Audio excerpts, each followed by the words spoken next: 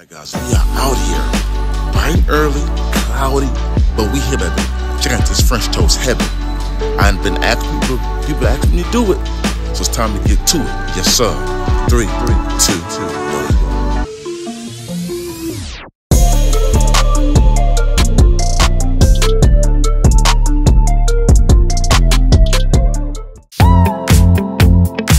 Alright guys, so the first thing I get is I get the French toast flight, which is you can get 4 of these selected French toast specialty items for your entree. Now I got the Fruity Pebbles, the Banana Foster, the Peach Cobbler, and of course the basics to give the best analogy of what's good and what's not. So let's get into it. Now guys, I'm excited about this. I've been hearing about French toast heaven, you know, been hearing all kind of different opinions about it. So I said, we gotta check this thing out. Put that syrup on top, pour whatever thing over so gently, yes sir. Looking nice, whipped cream on top. My food looking nice on point. It's about to go down. First thing I'm trying is their normal French toast, all right? I take a bite of it. Guys, here's the thing I have with French toast heaven. Now French toast heaven, I like the atmosphere. The customer service is great, right? The French toast looks good. The bread itself is a delicious bread, right? It's a nice texture on the bread. The bread is nice, fluffy. It's a really nice, it tastes like a really nice texture toast, nice French toast bread. Like it really tastes like fresh quality. The only problem is it wasn't as sweet as I wanted it to be. It tastes like a basic French toast. And when you're spending, you know, this entree costs $17. You see what I'm saying? Like if you go get French toast to a place like Sleepy B, somewhere like that, right down the street, or which they only have pancakes, you're spending $8 for $10 for a 2 or 3 stack, which is a large amount of food compared to spending $17. Okay, on a scale of 1 to 5 for your French toast, I'm gonna have to give it a 3 all day. 3 all day. You're not missing out, but it's not like, oh my God, you gotta go there. It just tastes like a basic French toast. Let's move on. For the next one, I got the Peach Cobbler French toast. You know, I'm a down south H-town, so you know Peach Cobbler is about to go down. Guys, I tasted it. Here's the problem. I just keep running into little things, like they're missing the bar to me. So I think it would have made the Peach Cobbler great if it would have some kind of crumble on there, kind of make it stand out. If it would have been also, if the peaches would have been also a little bit more cooked, they were kind of al dente, so the texture kind of didn't really go well to me with the Texas toast. The flavor was okay. It could have been a little more sweeter. It wasn't as sweet. It tastes like somebody got some peaches, a little bit of sugar, a little bit of nutmeg, a little bit of allspice, maybe a hint of butter, and kind of saute a little bit and put it on top of the Texas toast, or the French toast. I'm sorry. Because of that, I'm gonna have to get this one as well a 3 on the money. It's not bad. It's just not. It's a 3. I'm sorry. I gotta be real, and I want them to do good because you know it's an upcoming restaurant, and I'm rooting for them. But guys, I gotta keep them 100. You know, it's the Sage, baby. We gotta keep them 100 around here. Yes, sir. 3 all day. Let's go to the next one. Now, guys, for this one, shoot, they did something right. Yeah, I said they did something right. Here we go. French toast heaven, they did something right. Now listen, the reason why this was good, first of all, I like Fruity Pebbles. I mean, fruit stuff like Fruity Pebbles, Cinnamon Toast Crunch, stuff like that, strawberry, cheesecake, those cookies gonna be really delicious on French toast. This was great because the French toast itself is not really that sweet. So you putting the Fruity Pebbles on there, which is really sweet, with a little bit of that syrup action, and then you hit it with the, and the Fruity Pebbles wasn't, you know, soggy, stuff, nice little crisp on there. It tastes like an icing, like a nice crumble icing. Imagine eating, like, you know when you eat like the crumble, like say apple pie crumble, that crumble on top, give it that nice little texture with the sweetness, bingo. That's what the Fruity Pebbles did for that French toast. Look here, if you go there, you want to get French toast, I'ma say you go with that Fruity Pebble, you won't miss. On a scale of 1 to 5, 4 all day. I ain't gonna hold you. I ain't gonna hold you. French toast heaven, I appreciate it. I appreciate it.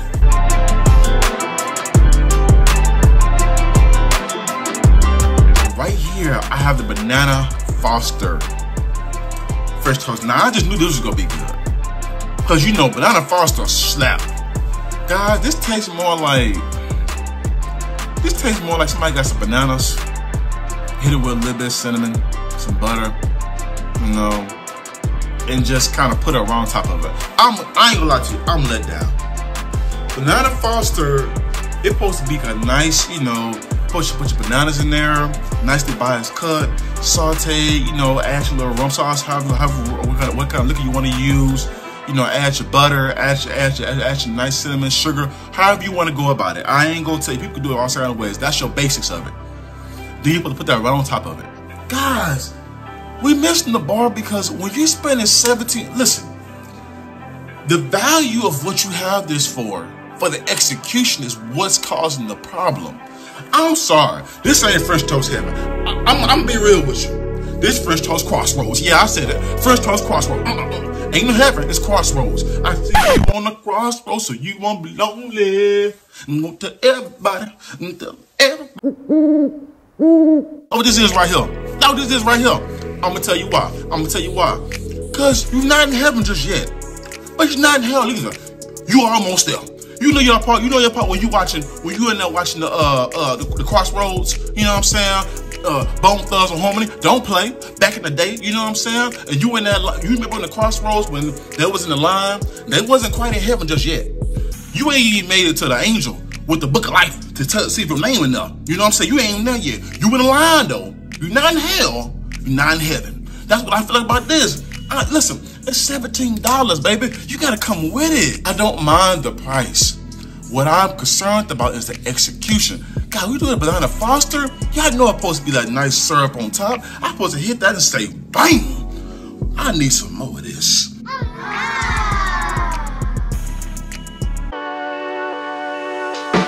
for the next thing we're gonna get here, we got the jerk chicken and grits.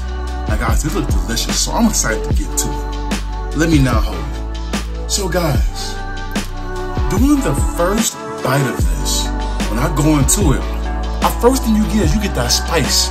It hit you right here. I love that. Because jerk chicken supposed to have a little hit to it. Jerk chicken don't supposed to be just, you know, supposed to have a little hit. It don't supposed to be just over the top.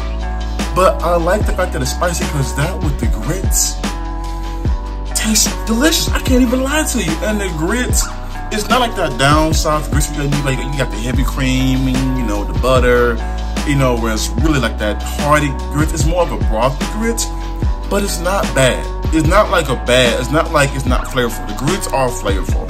Just not as buttery, but it is flavorful. And I think they want the jerk chicken sauce that's coming from the actual chicken itself to be the one who creates that cream-based flavor for the grits. I think that's the vision of this. And honestly, I like it. This is a delicious dish, nice amount of kick, nice amount of spice, nice amount of texture. Everything tastes fresh. I can tell the chicken they usually have more. On a scale of 1 to 5 for the jerk chicken and grits, it's a 4 all day on the plate. 4 all day on the plate. Hey, French toast heaven. I ain't gonna call you crossroads no more. French toast heaven on this one. You did a good job. I like this. This is a good play. And we gotta check out maybe next time if y'all hit me up, let me want to see the catfish and grits. I may go back and check that out too because I want to give this place a good shot. I really want them to do well. I'm hoping for the best. I'm pushing for them. I gotta keep it 100. All right, guys. Let's go to the next thing.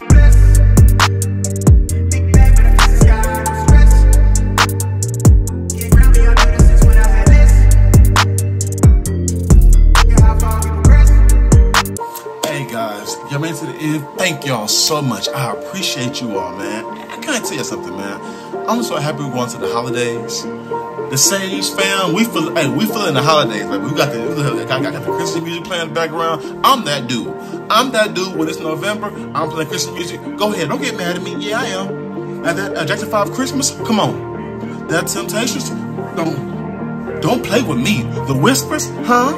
Mariah Carey, hey, don't play. Hey, listen, guys, but listen, we're going to have a lot of cool stuff coming up for you all. Hey, next week, we're gonna do letting the person order in front of you for 24 hours, me and the wifey. So make sure y'all stay tuned, man. I'm so excited, man. Hey, if y'all here right now, please like, share, subscribe, tell a friend, and tell a friend. Your boy Sage is back again. Hey, I wish y'all for an amazing week. And make sure you get y'all clocks right, because you know, daylight saving time's happening today. So make sure y'all get yourselves ready, because you know it's time to get ready for that winter time. For the boys in Ohio, get your blankets, all right? And remember, whatever you're going through, it's a Sage in you. Much love. I will see y'all soon. Peace.